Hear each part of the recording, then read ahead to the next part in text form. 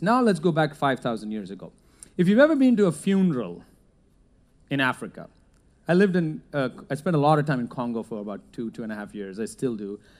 Unfortunately, I got to go to 12 funerals of children under the age of 5 that die because they have malnutrition. I'm not trying to make you sad, but I'm going to give you why blockchain is where it is today.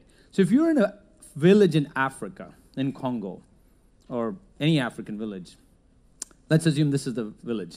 Do you know how funerals are paid? Everybody in the village brings their 50 Congolese francs, 50 pesos, for the week, and they give it to a mother. This is, by the way, I'm sure it happens in other countries, but in Africa, this happens every day. So the mother collects the week's money, which is 50 Congolese francs, which is like 50 pesos, goes into a box, and she holds the box. The next week, she gives the box to her, and then the village again comes and puts the money. If somebody dies, which unfortunately I got to see many times, the village pays for the funeral. Okay? Think about that for a second. There's no centralized database, right?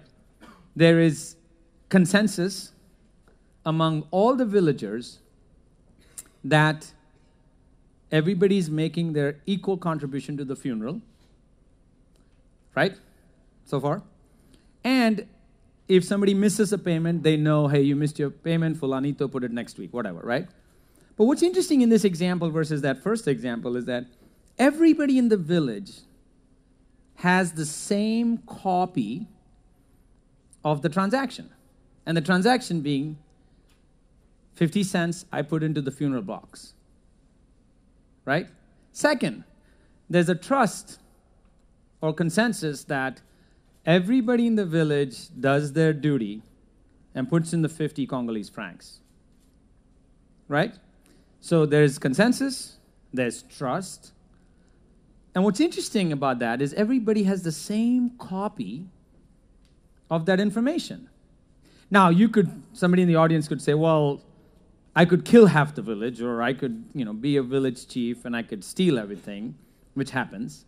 The point I'm trying to make is that the information of those two pieces, which is we are in a village and we're making the 50 cents contribution, and if somebody dies, the box pays for the funeral, right? There was no central authority, there was no bank, and the information couldn't be really manipulated because everybody has a copy of the same transaction.